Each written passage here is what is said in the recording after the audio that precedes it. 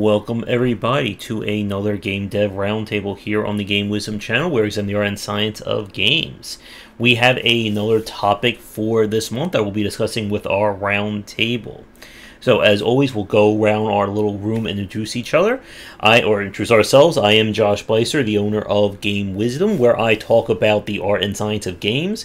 I am an author with my next book due out in August on free-to-play design, and I spend a lot of time talking about game design mechanics.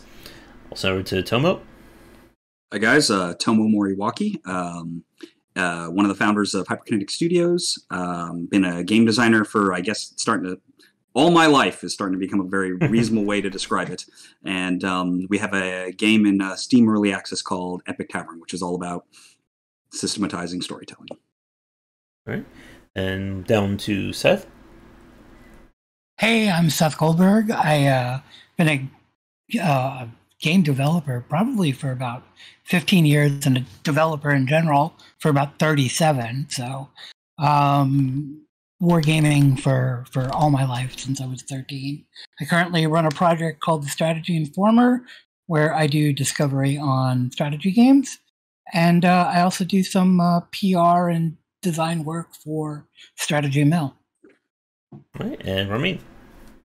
My name is Ramin Shokrizad. I've been developing in the fields of game economics and meta design since around 2005. I did the meta design for Project Spark, World of Warships, World of Tanks Blitz, and I'm co-founder now of Aravant. We're a company that's merging AAA games as a service with blockchain meta design, so that we can provide a more complex, comprehensive experience. They're probably the opposite of what we're going to be talking about today. Alright, yeah, and we got a very interesting one. And it's definitely interesting because we have two people on the panel who are heavy wargamers, who are not used to streamline and easy to understand mechanics and systems. But our topic is discussing simplifying and streamlining mechanics and systems. This is something that Tomo and I were talking about when we were doing our chat on Heroes Hour and the whole...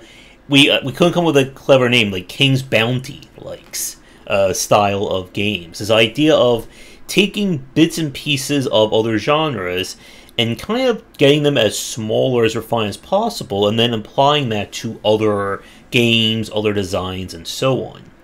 And kind of from that talk, I guess where we can really begin, or where we can kind of focus on, would definitely be the integration of roguelike and even just RPG mechanics and systems in games.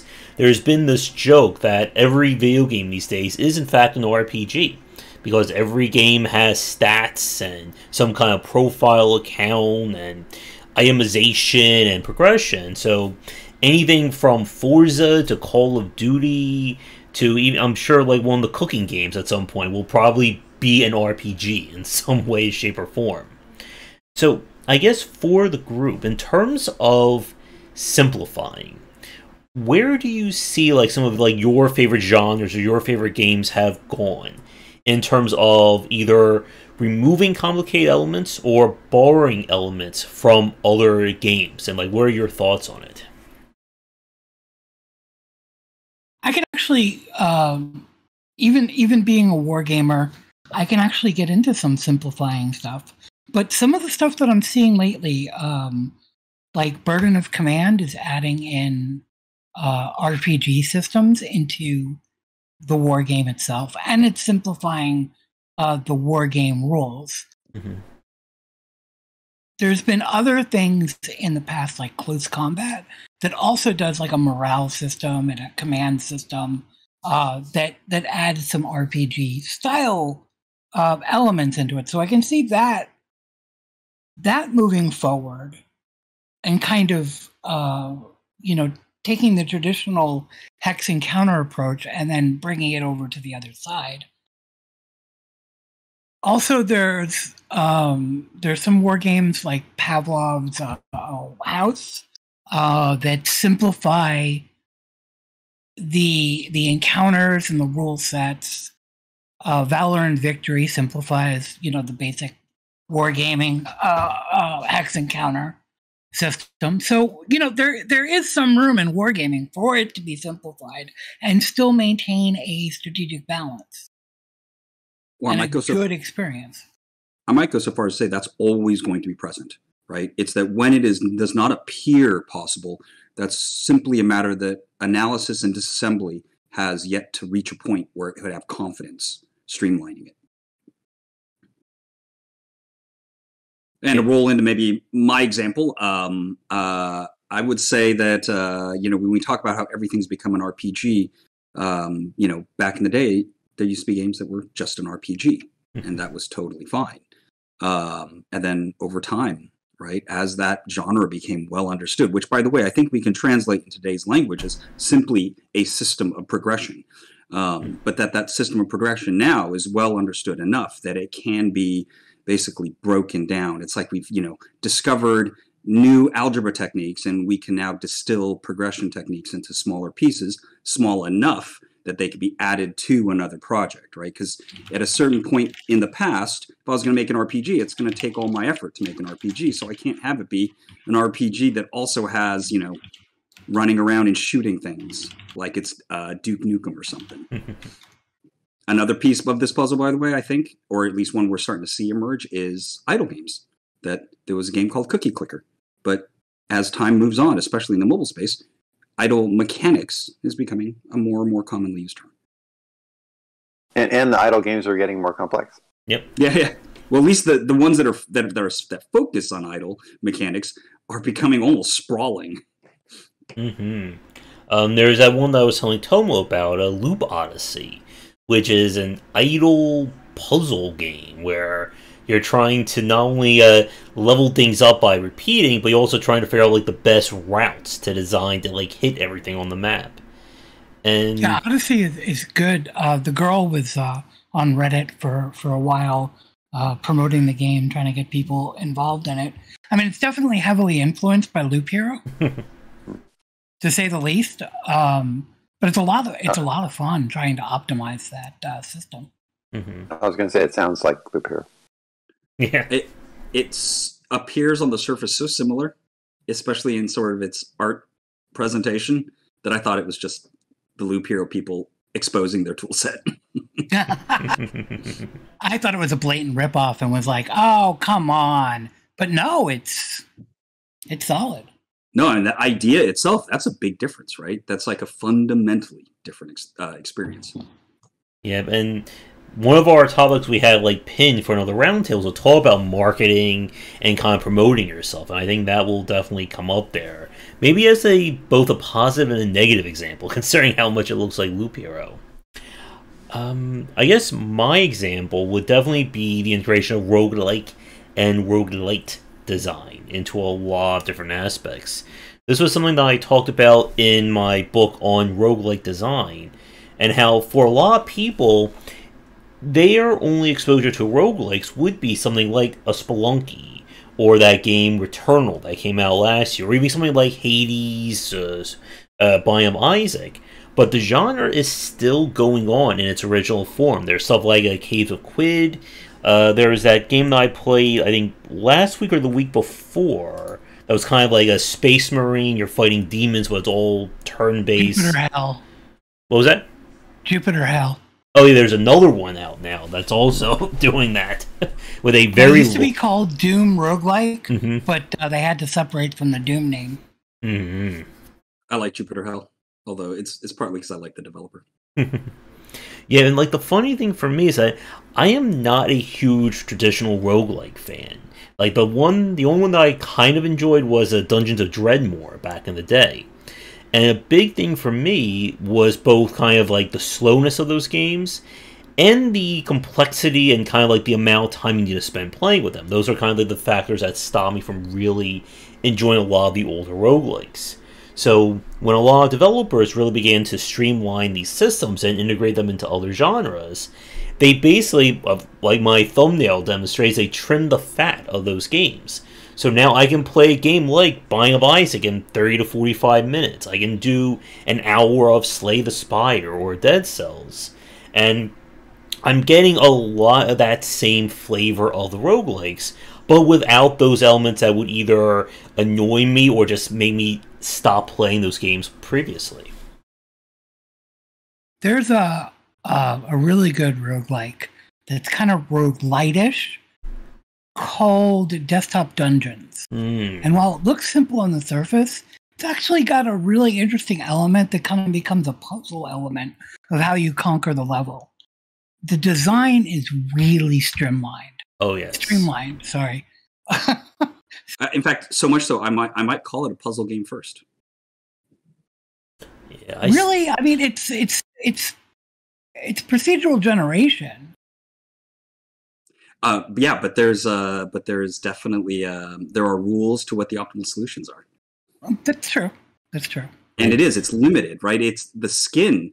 In so many ways, it's a puzzle game with the clothing of rogue or hack, and then with some additional stuff added in there to kind of keep you reanalyzing. It's in fact, in a weird sort of way, it's, let's say we took the DNA of Minesweeper, right, and combined it with some other genres to get Desktop Dungeons, which, by the way, I love.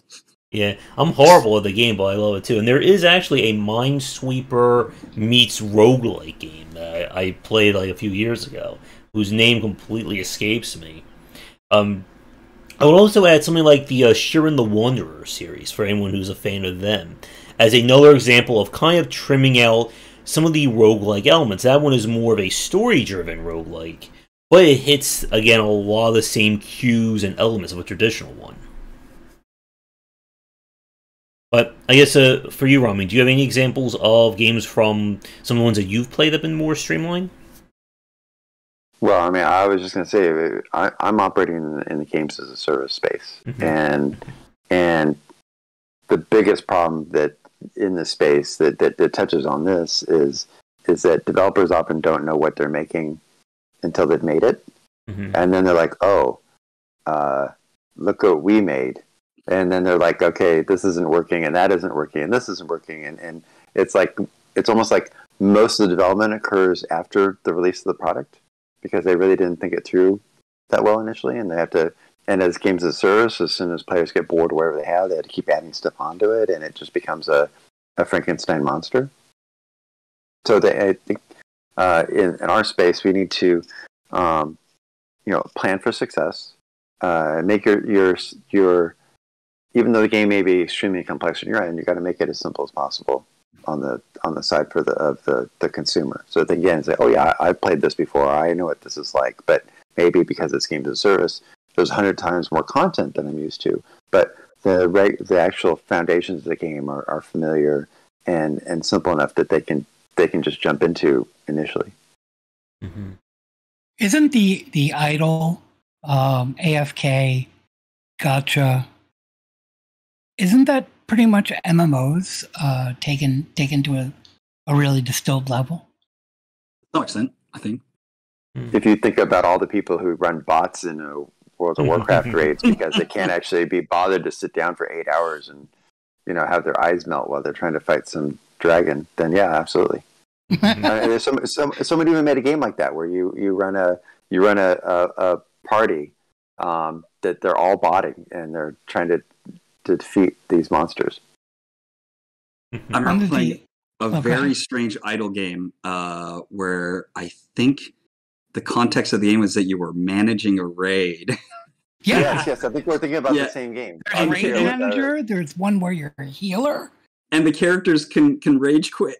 Oh, jeez. Yes. Yeah. No. We're definitely thinking of the same game. Very interesting idea. I thought it was a brilliant idea for a game, actually. Oh, I love the idea. I've actually got one of them on my iPad. I want to look up what it is real quick. And the healer one's called Raid Healer, right? Or something like that. Yeah, and that's a great idea. I mean, there are these patterns that humans have gotten into that are modern, and depicting them is not just okay, it's fascinating, and it's sort of obvious in hindsight.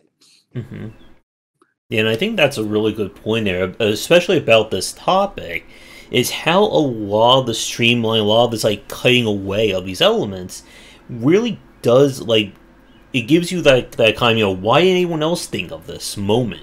with a lot of these games, like Slay the Spire. Again, like Slay the Spire was originally inspired by, I think, what was it? Rogue Quest? Dream Quest. Dream Quest, thank you. And like the idea of what if we put cards into a roguelike? What if we make deck building more than just collecting cards? Let's make it a part of an interesting combat system. And the genre has blown up huge because of it. And it's that case of just like figuring out where do you want to focus. I think there's something that I think that Tomo, I think we had this conversation about like where do you I remember when we had our discussion on Jank about like where do you focus the complexity, where do you focus the depth of this game on, and that's very important because one of the things that I think we see from games that tend to fail these lessons is when they just try to throw everything in. And it's something that we could definitely say of a lot of games that try to be, it's a full-on action game, but it's also a full-on RPG. And when you start mixing very different genres like that, you always run that risk of alienating both groups. And it's why you have to be, I think, very careful in terms of what aspects you're trying to, I guess, distill from one genre or one system to the other. And hopefully you've analyzed the marketplace and you have some confidence in your theory that there are human beings that want to do this. Oh yes, you don't want to make a game thing and have no idea if anyone will actually play it. Some games we only make for ourselves. Yeah. Or you just take the hardest parts of all the genres and combine them into one monstrous game. I'm sure there's a developer doing just that right now. Well, the speedrunners might eat that up. Well, 2006 MMO design was getting to that point where you just throw everything at the wall and make it so that you have to be online 24 hours a day. I think that the game I was thinking of might be called It's a Wipe. Yes, It's a Wipe. It's a Wipe. That's such a great name for it, too. Yeah. I mean, I hate to sit here and plug a specific game, but it's it's a little indie project, but it's fun. If you've ever been one of those people who's been in a WoW raid for hours and hours and hours, you'll find this extremely amusing. I last played it. Seems to not like the job simulator games. Which is streamlining. I mean, they are pretty streamlined, Working a gas station, it's not that complex. Well, what's interesting about those kinds of games, though, is I feel like they fit inside the same category that sort of the recent or recent-ish interest in adult coloring books, right? There's a certain sort of meditative, non-complex, low uncertainty to the experience that those games offer. And when people want that it's really exactly what they need. But that if what you want is, to play Dominions 5 multiplayer and explore all these complicated systems and how impossible they are, then it's kind of the opposite of what you're looking for. Yeah, and I think that's a very interesting contrast to some of the other examples of this. When we see genres that have been taking other systems, again, like the implementation of roguelike or even ARPG elements, and trying to add depth where there wasn't any before. We can look at racing games as a really good example. If we talk about kind of like early generation racing games, it was pick a car, drive down the road, whoever crosses the finish line wins, and the cars are very much fixed in that respect. And then over the last 5 to 10 years, we've seen not only open world elements with, I think, Forza, and I think there's a few other ones, the entire, car modification and customization aspect, and they're trying to really turn these games into, full-on, this is going to be your everyday game. And we could certainly say the same thing for Call of Duty and even just any live service or games as a service game, about adding in those little elements. And a lot of them, again, going back to the original point, have been RPG systems and mechanics to instill that greater sense of progression. What about when you combine it into a management game, like the motorsports manager stuff? And that's some really interesting systems going on behind the scenes with something like that. Although I don't know if I would call it simplified. It's interesting, but obviously you have all the football manager sims, which I could never figure out what the heck's going on and why my team can't score. But getting those management style games. That's because you're a war gamer and you want to be able to see all the options. You figure out the best strategy. Yeah. But they don't tell you the hidden stats, then it all screws you up. Football manager. I want to know what to train. What were you going to say? You started to say something, Ramin. Oh, I was just going to say that games as a service can be, if you can get somebody to for that game to be your daily thing, then there's a lot of money to be made, which is why developers want to be able to do that. It's not maybe as easy to accomplish as they're hoping, so it doesn't usually work out like they intended. But if you can pull it off, it can be fantastic. I mean, like a World of Tanks or World of Warships, people have been playing those games for every day for 5, 6, 7 years. Yeah. I mean, I haven't played World of Warcraft in a while, but I did play it I still can play it, and that's like 15 years now. And I have good solid. I think I was in the last year of the World of Tanks beta, and I come back online for their Christmas specials. That said, though, I think what you bring up is really interesting. This idea that live service is kind of an extremely high difficulty environment to be successful, and I just got some loud sounds.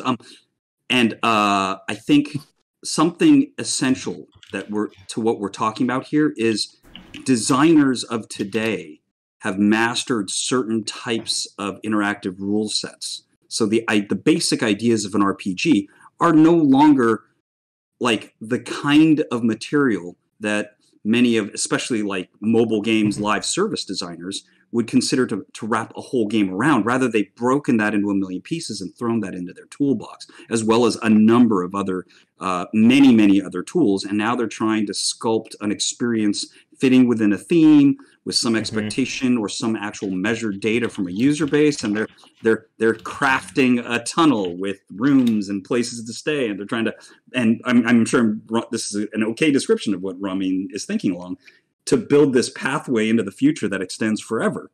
And it's just a really tall order.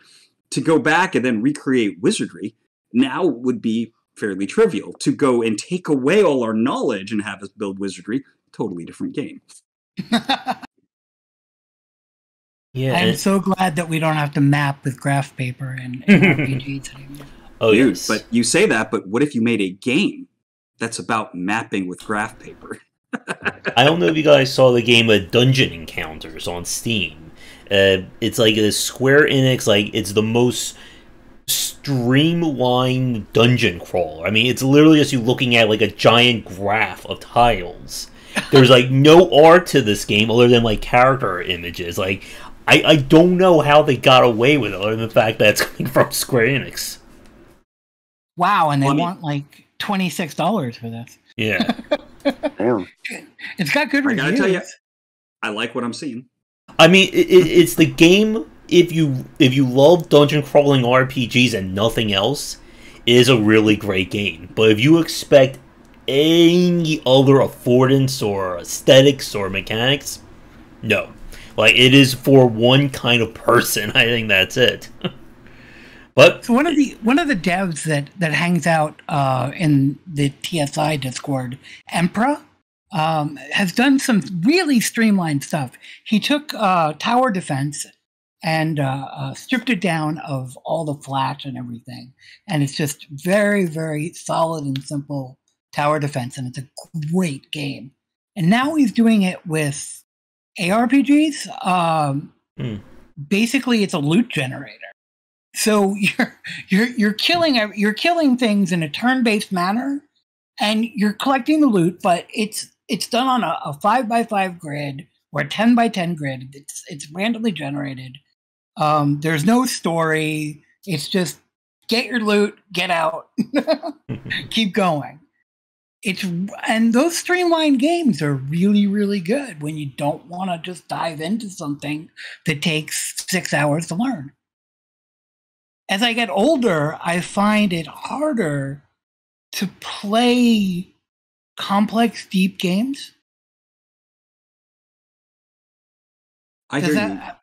You know, and you know, one of the things that if I think about that sentiment, which I do share, at least part of my thought process shares that, is in order to play those complex games, you need to set aside the time to accommodate all the new lessons that you need to understand in order to just to play. And so, like I think about the time it took me to get to the beginning of my first playthrough of Crusader Kings, or for Hearts of Iron, you know, and that amount of time was much larger than, for example, the amount of time it took to get through to start and then finish my first playthrough of something like Stellaris. And that there's really sometimes, like, there is something satisfying about a complex rule set. It's just that we were able to make giant piles of complex rule set well before we were able to explain how they all fit together elegantly. Yeah, and I think I'm with you guys on that as well, just because, again, there are, 200% more games being released now. That's not a scientific percentage, I'm just throwing that out there, than there were 15, 20 years ago. And it's hard to keep up when you have 20 to 30 games being released daily. And if that one game can kind of just, like, perfectly fit into your schedule or fit into your mentality, you'll play that for 50, 100, 500 hours like it's nothing. Gunfire Reborn has taken over our multiplayer nights because it's one of those games that it perfectly hits those, check boxes that it's meaning to do. And to something that Tomo said a few minutes ago about how a lot of developers are really growing up with kind of that knowledge of these individual mechanics and systems to then break them up. I mean, that describes so many indie games these days, of developers wanting to take something that they really like and say, I really like RPG leveling, but I hate grinding. What if I put into a cooking game, or a visual novel game, or a platformer? And suddenly we see these games that are just these hybrids or hodgepodges of different mechanics, and they're just taking enough for you to get that taste without, taking all the baggage that comes with them. I feel like a bad gamer because I keep going back to these idle gacha games because I don't have to think and they're quick to get into and I know the loops. It's much easier than sitting down and trying to get a Crusader game going on in my head because it's going to take hours and hours and hours.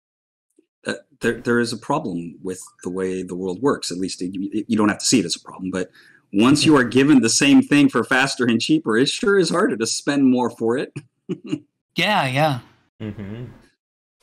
I once had an NPR interview where the lady interviewing me asked me, said, I told her, you can make a game out of anything. She says, anything? And I'm like, yeah, anything. Mm. And she's like, how about making toast? And I'm like, oh yeah. So I started explaining all the things you could do to make making toast into a game, any games with the progression system and RPG elements, and she's like, he's serious. She was laughing, but pretty soon she could see it could actually be a game. I'm already thinking of, like, if you find her again, you should send her a copy of I Am Bread. I was just going to say that. Exactly. I'm already thinking of, like, toast-based mechanics in my head right now. I'm already thinking of the toast systems. And yeah, I think the level of investment in these older titles and what we're seeing today is a really good, I think, juxtaposition between what people want today. Like, you can have, and this is something I say a lot, that depth and complexity are not always equal. There are a lot of complicated games out there, but they're really only, puddle level deep once you kind of figure out those systems. And again, like, going back to my roguelite example, that the reason why I've been so drawn to kind of the action roguelikes and the deck builders is that they're not that complicated to play. But there's depth in terms of figuring out those systems.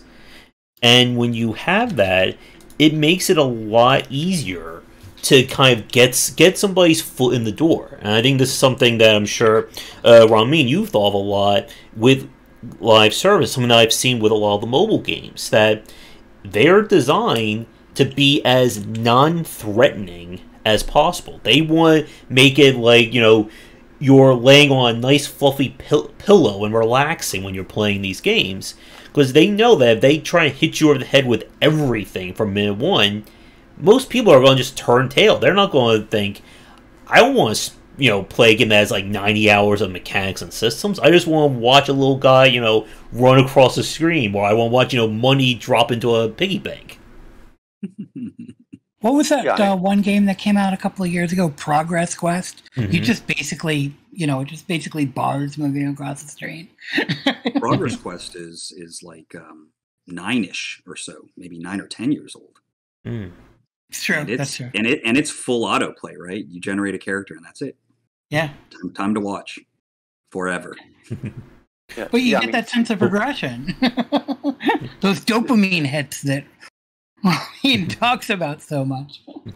Yeah, two really key elements if you're going to do games as a service and be successful at it is one, it's got to be easy to play, and another thing is it has to have a huge depth of content to keep the player engaged, so they don't feel like they're just grinding or doing repetitive activity. Like as Seth pointed out, I like to talk about dopamine. Dopamine can actually flip and go negative on you if you're. Dopamine is released when you have an experience that's new, that you haven't done before, or at least the optimum amount is released. When it's new, you haven't done before, and there's a significant chance of failure. But if you keep doing something over and over again, the chance of failure disappears because you figure out how to do it perfectly every time, and it's not the first time, so you don't get this this excitement for that's there to it's biology's way of training you to be adventurous and try new things and to overcome adversity. And so getting that just right is really hard. And I came to the conclusion back in 2012 that to make the games with the amount of complexity and depth that I wanted, but to have them be manageable for player, I'd have to start using auto battlers. So I've been designing games for not a lot of them haven't gone to market yet, but I've been designing games. Seth, what are you doing back there? What? What's happening? I can't hear myself. There's like a wind tunnel going on. So I've made some games that haven't gone to market, but use auto battlers, and the game I'm making now is possibly the world's most complex game ever, Project Alune. But it starts you off with you're going to be playing with 40 players on 40 player battles, each player bringing in multiple creatures. The creatures can range from size 1 to 100,000, all on the same map. So just crazy scale differences. It's going to be complete mayhem, which I think people will enjoy. But it's going to be an auto battler. So you place your troops and then sit back, and everyone on your team, which could be up to 40 players, just sits back and watches the show. And I think you can see a lot of players are actually moving towards that. If games are like too complex for them to figure out, or would take too much time for them to figure out, but they still want to experience it because it looks cool, they just go on YouTube and they just watch other people play it. Sometimes they spend more time watching people play games than actually playing games themselves. It's like the new thing. And I think that's why the idle genre has become appealing. Yeah. No, and I think that we have an old-fashioned mistake of sentiment, old game designers, that somehow hitting the button yourself is fundamentally different.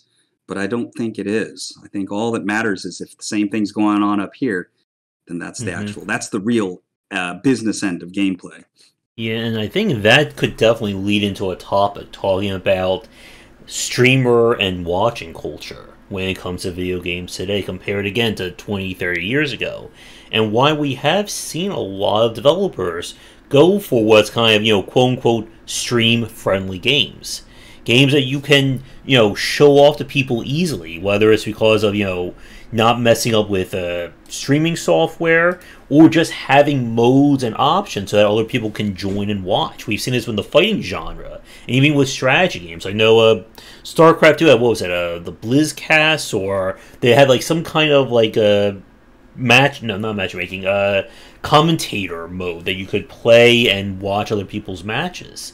And there's, I mean, to Ramin's point about like getting like dopamine hits, like I've watched my fair share of people who do gacha openings in video games, and they get like dozens, if not hundreds, of people watching them, just watching, you know, them opening up these loot boxes or watching the banner roll and hoping they get that 6-star character, and then people even it becomes an almost a communal aspect of, you know, oh, I got this character in 10 pools. Oh, I spent $500 and got nothing.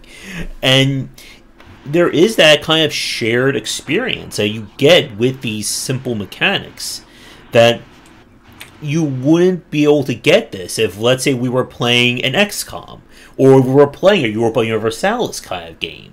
That you wouldn't be able to get that kind of shared experience of watching and experiencing it. I spent some time watching my godson from maybe like age 6, watching him watch game videos.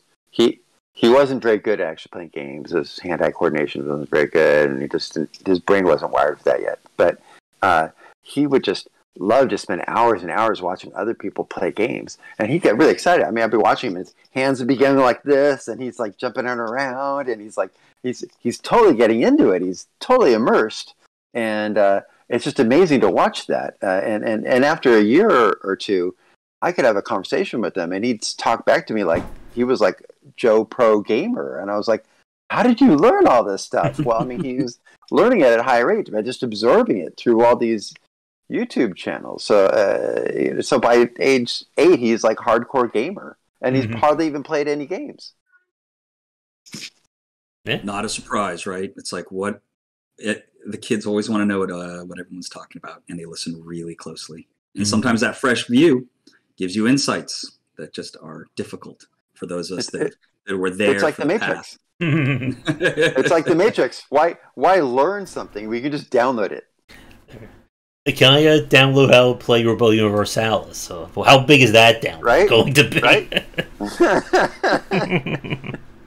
Well, that you have to just watch a bunch of YouTube videos for that. So, am I still in a wind tunnel? No, you're good now. Great. Yay! So there's 2 points I want to bring up for this topic in terms of streamlining mechanics and systems, and we'll get everyone's thoughts on. So the first one is, of course, the little indie hit. This is one of the games I think Tomo and I, we may have to cover, we're debating covering, that's Vampire Survivors. We, of course, did Heroes Hour last month, but Vampire Survivors kind of blew up in a way that a lot of people were not, I'm sure the developer wasn't expecting it as well. And it is very much like the quintessential example of what we're talking about. It is a light bullet hell / idle / progression, just like box of dopamine that you can play for 30-minute stretches and you get an experience. For some people out there, it's as exciting as watching paint drying. For other people, it's like that perfect, you know, almost like a perfect like 30-minute meal that you can enjoy and then come back to whenever you want. Although, you know, if they're watching paint drying that frenetically, there's something weird going on. I think there is a paint drying idle game out there. I think I heard of it. It has to be. I mean, we have leaf blowing, we have power washing. No, and honestly, I think we'll see more and more of it as time goes on. Like this idea that you're going to clean the disruption of a surface until it's smooth. Like that's deeply satisfying. That power wash simulator. Like I was watching a YouTuber play. Like I have no interest in it, but like, damn, you know, he is cleaning that house up really nicely. It does look a lot better now. Or what was that Starship Janitor game? Yeah, I don't remember the name of it. You'd be cleaning up after. Yeah, it was like aliens would come in and have a battle, and there'd be human parts and alien parts all over the place, and you'd be the one that has to come in and clean up afterwards. I think it was Viscera cleanup detail or something. Oh yeah. Yep. The word Viscera was in it. And yet, people, again, you never know what is going to resonate with people. And when it does blow up like that, it does, I think, change the question as to what does the market really want. And like Vampire Survivors, again, I think going back to what we were saying with indies, is a perfect example of a game that it would have never, I think, been conceived by a major studio at all. Like, no one at a company wanting to invest millions of dollars in a game would ever have thought to make a game like that. But making something so small and so compact, it really lets those systems, speak for themselves. Forager would probably be another example of this. That game that it started out as a game jam. I'm not sure if it won the game jam, but it came close. And they turned it into a full game, and it's a really great game. Is it the deepest game? No. But it's just that deep enough to, Specifically. Exactly. Not the deepest game, right? Mm-hmm. Some of these indie darlings, they just get... there's a lot of luck involved with... Among Us failed. It was a failed game. Yeah. And it was a combination of going on sale for 99 cents and being picked up by the streamers that blew it up into something it would have never become on its own. And I think the pandemic sort of contributed to it as well. Oh, certainly. And Which I game? think to some degree there are some Among Us. streamers out there. What? Ramin was asking what game it was. It was Among Us. Uh-oh. Yeah. There's some streamers out there that are almost the bellwether of whether this is going to happen. Northern Lion, if it's a roguelike and he's playing it, it's going to blow up. And Markiplier with a lot of the horror games. Yep. Mainly Badass Heroes, another one. Yep, and this again goes back to what I was saying with kind of stream-friendly or YouTube-friendly games these days. That if you can get your game into the hands of someone who has a lot of clout or a lot of people who follow them, in some cases it does end up becoming the marketing unto itself. But just as we've said that, there are games that have certainly backfired. Like, we've seen some developers say, my game was picked up by Markiplier or PewDiePie, and that translates to, no sales or almost negligible amount of it. And like Seth was saying, you just never really know which games are going to, hit that, the collective unconscious of what people are looking for.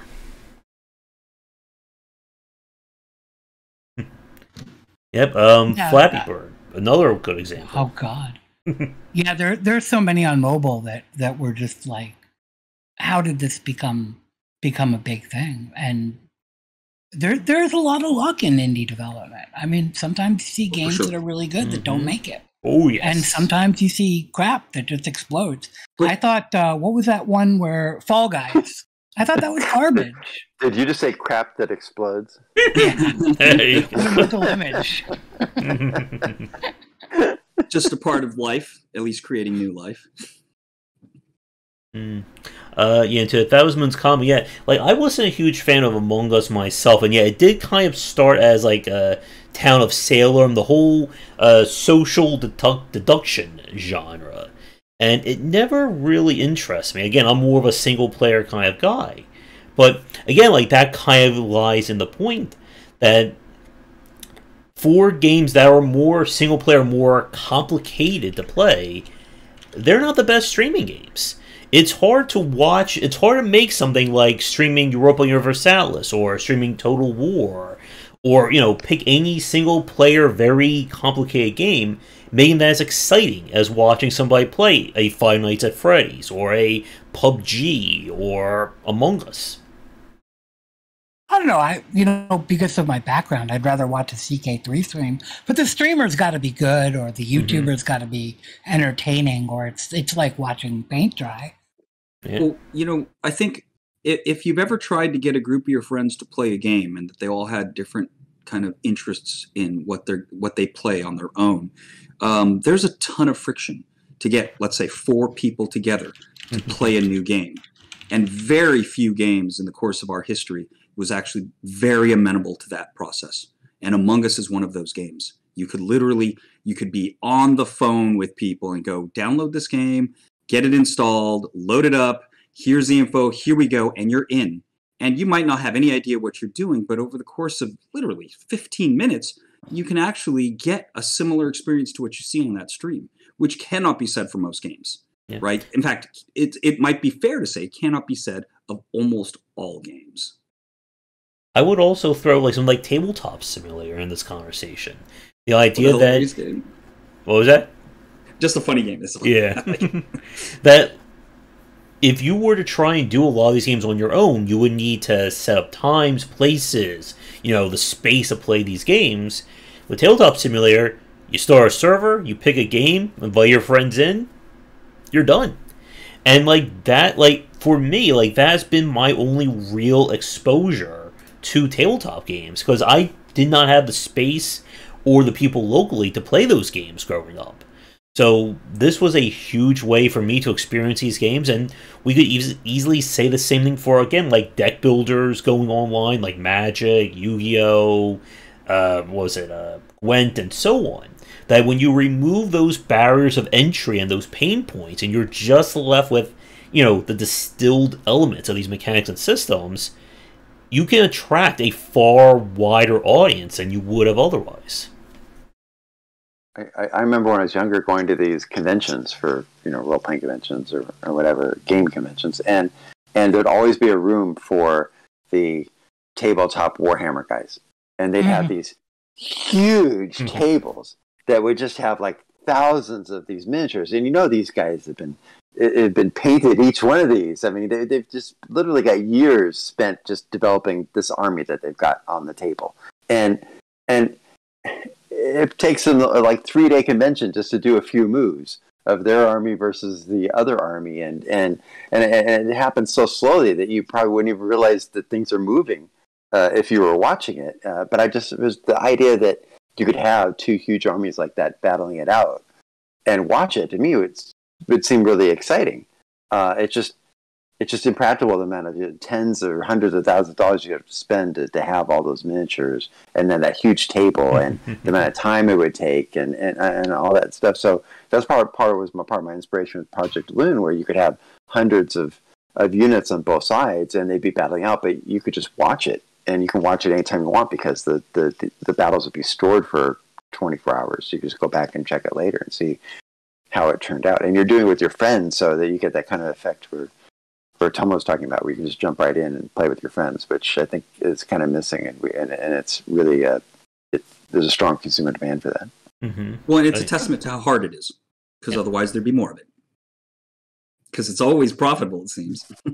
I mean, once a few companies nail it, they'll get copied. Castle Crashers, that's another great example, by the way. Yeah. I have seen so many different groups of friends that my kids know, and the only game they were able to get off the ground was Castle Crashers. Castle Crashers is outstanding, and it's actually fundamentally more like this thing that we're talking about than any of their games. Behemoths, is that what they're called? Behemoth? The Behemoth, games? I think? Yeah. Yeah. And all their games are outstanding, but Castle Crashers stands out as somewhat more magical. I know they're working on a new Alien Hominid game that I'm excited for.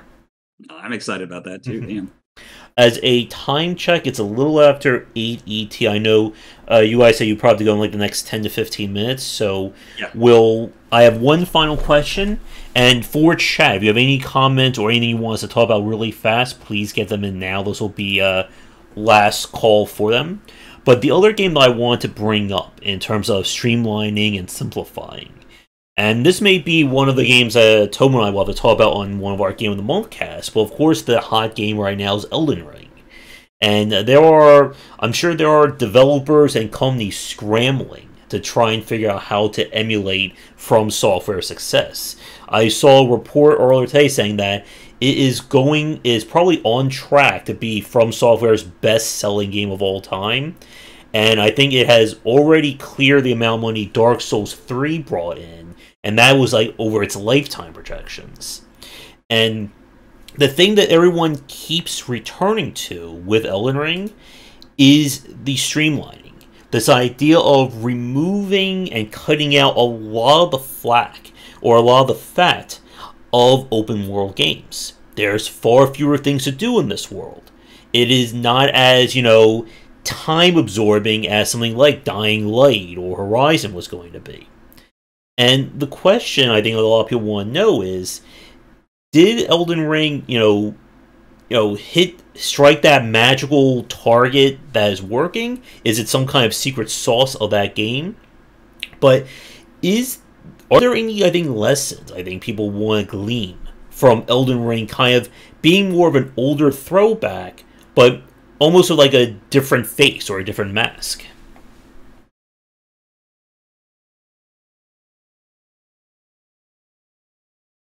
So to break that silence, I still need to play Elden Ring. It might be the first kind of mainstream game that I spend more than $30 on and actually play. I have a long, old history of loving those kinds of games, or at least maybe the genetic ancestors of those games, because it's not like Dark Souls has been around forever, but still. Yeah, the science for me is I haven't played it, and I tend to gravitate towards mathematically complex games. The more complex, the better. And so just visual types of games usually not the type of things I play. Plus, my laptop would probably melt. Your laptop would melt with Elden Ring. Now, I've heard not necessarily great things about Elden Ring. There are definitely some issues with it. It's not. It's not the second coming at all. But the hype meter was so high on it, was guaranteed to succeed and massive. I mean, people were just like drooling over getting it. And, if they had delayed it, there would probably be riots. I saw a 3-minute commercial for Elden Ring that's running in Asia that is just absolutely insane. You don't know it's for Elden Ring until like the last 15 seconds. Amazing. The marketing behind it is dramatic. Now, the gameplay is definitely streamlined from FromSoft's other stuff. And I think that's also giving it some negative press as well as positive. Definitely, like when a game blows like that, you'll have people jump at the bit to either declare the best game of all time or it's the worst game of all time. Elden Ring is secretly overrated. No, it's secretly the best game. All that kind of stuff. Yeah. Chris brought up a really good point that I forgot that I think is also a very big thing for the specific topic, and that's the concept of the mom tests. And this was something that, what was his name? George Fan of PopCap Games in his famous GC talk was discussing how he created Plants vs. Zombies. And those will be my final point, because I don't care, we'll be here for another 4 hours. But his GDC talk is one of my favorites, and a lot of it was how he made a tower defense game so simple that his mother, who never played video games, could figure it out. And I was there at that panel live watching that, and it's fascinating to see that level of iteration over the course of how many prototypes they had to get the game to that level. And it does, and this is something I always say, that it is very hard to make simple games. Because you would think that something like a Plants vs. Zombies or a Super Meat Boy or anything else like this would be it would be easy to develop. But a lot of that complexity, you as a developer have to kind of shoulder that burden in order to make it more appealing to people. Yeah, absolutely. The biggest challenge in game development is to make the game very simple on the side of the user, but potentially very complex on your side. But you have to shoulder that burden, as you said, where you have to do all that complexity so that the player doesn't have to. Just like I don't want to have to learn how to do a Warhammer 40K tabletop battle. That would just be that would be an occupation. But I'd like to experience it. Yep. It's a fun occupation. I used to have an occupation. I would not play a lot of certain games like Warhammer or Sea Krieg, some of the bigger miniature style games, unless they came to computer. And I think that streamlines the process of playing the game. Yeah. A great deal. there's one genre that I'm surprised no one has brought up yet, but the rise of CRPGs. The original RPGs, the Might and Magics, the Baldur's Gates, that were very much tabletop role-playing games where the computer is the dungeon master. So suddenly you don't need to worry about learning rules and reading the manual. The AI or the game engine does it all for you. Oh man, and Neverwinter Nights is the first golden age of that. Yeah.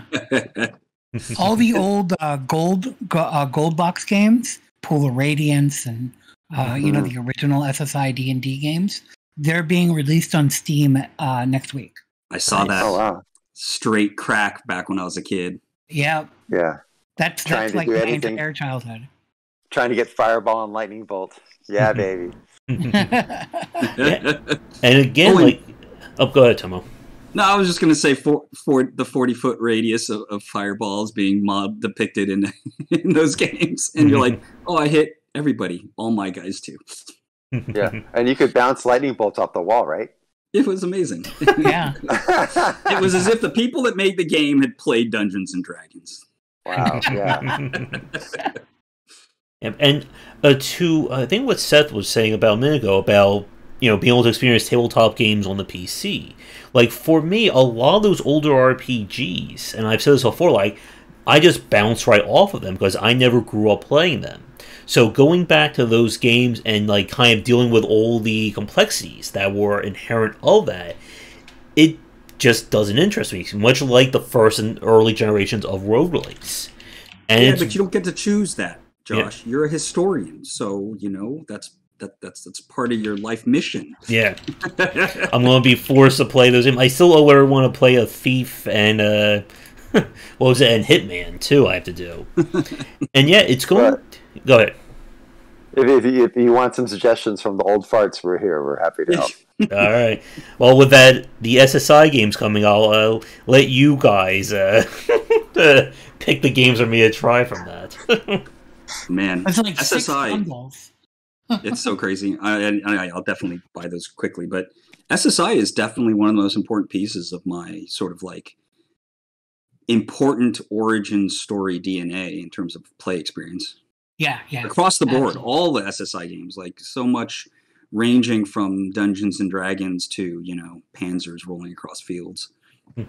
One of my favorite old games from that was like Sword of Aragon, I think it was called, where you could play a cavalry commander or a knight or like a barbarian or something like that, and it plays completely differently depending on which one you take because you have access to like different units. And I don't know if they would release something like that, I would totally go back and play that.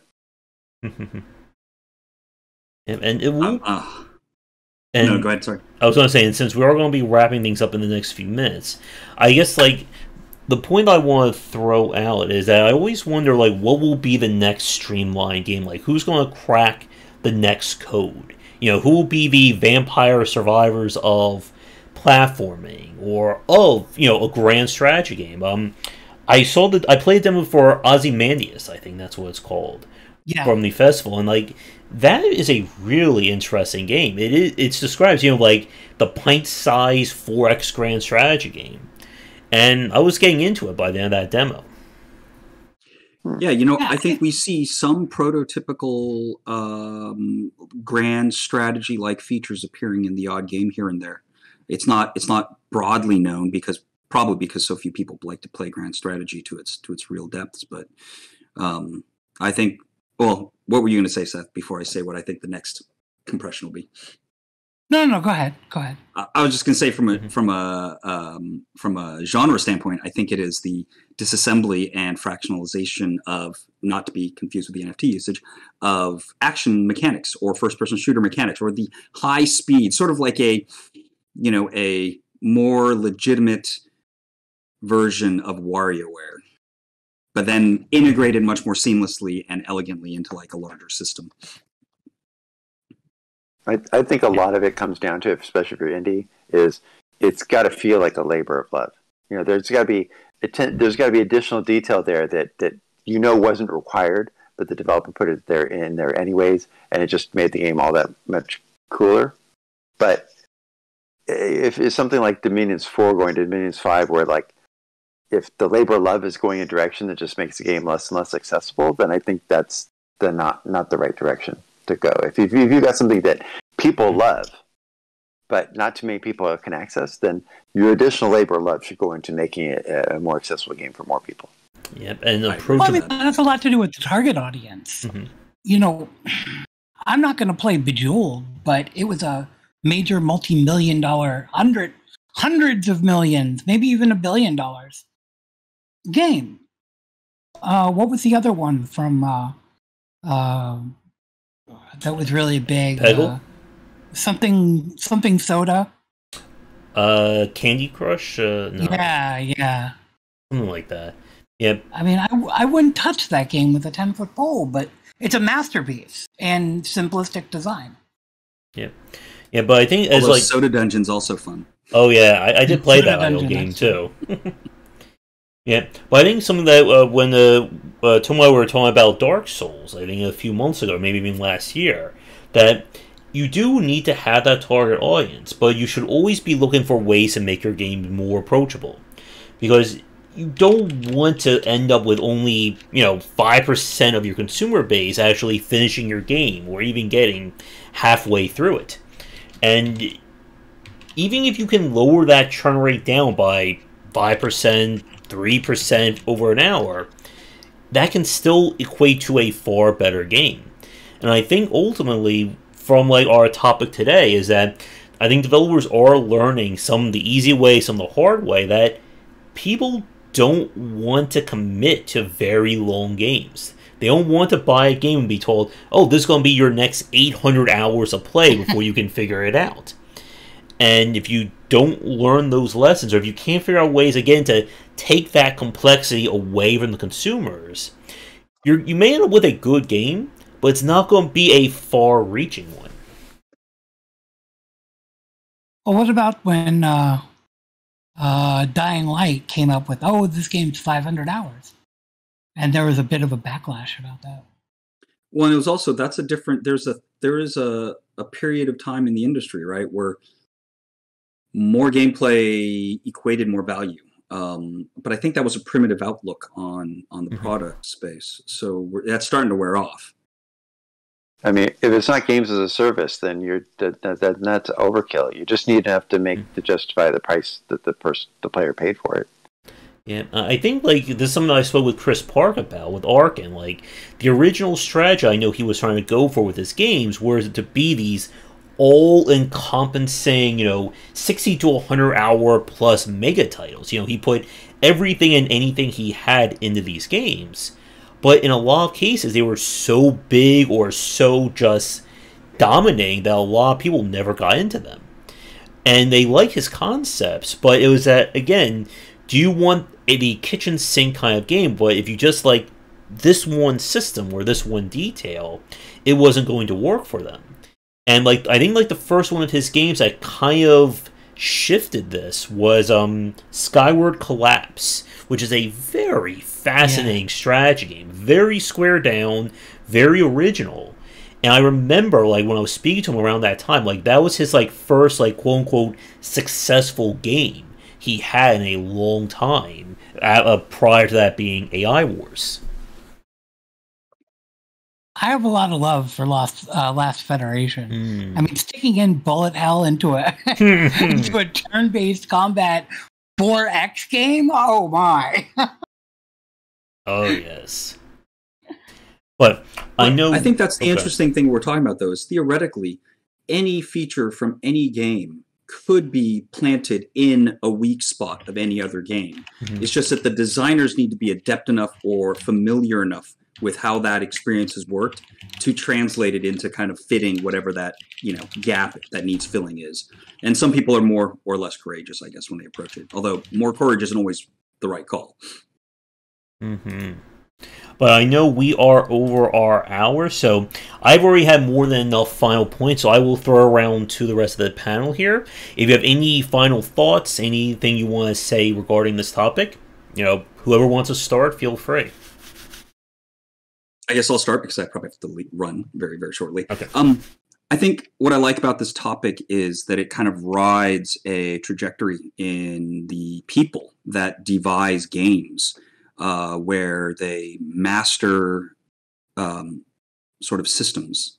They become comfortable enough with them that they can start using them in unexpected contexts. And so to watch that happen in games is really watching, I guess, my peers do cool things.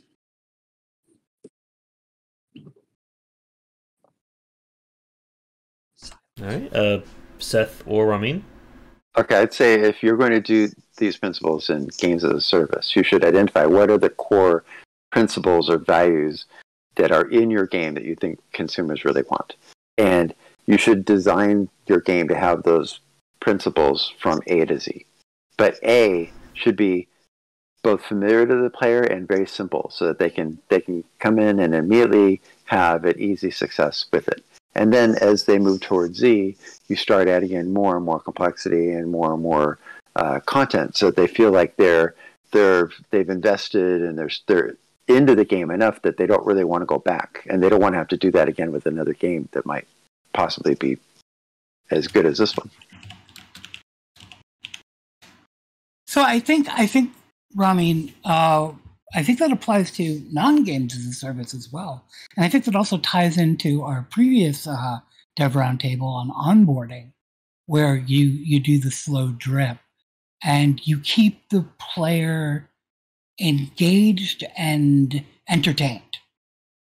I think Civilization series does what you're describing pretty well. Yeah. And it's the beginning of 4X, sort of. Yeah, and I think it is something that a lot of developers have been, I think, subconsciously like learning or really trying to play around with in the indie space. Chris mentioned earlier Slay the Spire, and again, like like what Tomo just said about being able to fill in cracks of design with another system or another mechanic from a different genre can certainly be applied, and it really does like open up these doors. Like we joke about, well, we could make a stealth-based horror driving game. I'm sure somebody could think of that. I've already got more ideas about the whole making games about toast. I'm sure there is like an idle or QTE-driven toast-based game out there. Or I'm sure the four of us could make that, right? Skunkworks project, guys. Here we go. There we go. Perfect. But I know, Tomo, you have to get going in a few minutes, and we are right at our time, so we will end things here for this month's roundtable. As always, I'll give everyone a chance to go around, plug any projects, links, anything they're working on, and we'll once again go in our clockwise order, so over to Tomo. You can find our Epic Tavern weekly streams at Epic Tavern's Twitch TV/Epic Tavern and our Discord channel at discord.gg/Epic Tavern, where we discuss all things related to storytelling, game design, game development, and Epic Tavern. Thanks for having me. All right, to Seth. So you can find all my links down below. There's quite a few of them. I've got my hands in so many pies, it's not even funny. But yeah, if you're into strategy games, my stuff is definitely something you want to get into. And I want to really plug my Discord. We've got a great group of developers and content creators in there. I could use more gamers, and developers and content creators, doesn't matter. The other stuff I do for Terminal Conflict and Strategy Mill, we're in a state of producing some really interesting stuff. So watch this space or that space. And Ramin? Project Loon, ELUUNE. Our trailer should be out in May. It's going to be very cinematic. We have a white paper about to be released. We have minigame also starting in May. Beta should be out starting at the end of the year. It's a game where not only can you play with your friends, but the game makes it as easy as possible to make new friends that you'll be playing with possibly for years. All right, and for me, of course, be sure to be liking, subscribing, commenting that everyone tells you to do on YouTube. And I am or I will be back later tonight for our regular game streams. We try to do these roundtables at least once a month. I'm going to try and do a few more themed ones as well. We're going to try to set things up. You'll find links to my Discord, Patreon, Twitter, all that over on the right-hand side. And other than that, thank you everybody for attending, whether you're watching this live or recorded. And again, thank you to the roundtable as well, as there's banging going on in my background as well. But thank you guys for attending, and we'll be doing this again, hopefully, next month. Bye, guys. Bye, Thank you, everybody. Josh. Gentlemen. Alright, have a great night, and come back for daily discussions on game design here and on game wisdom, where is in the art and science of games. And until next time, take care.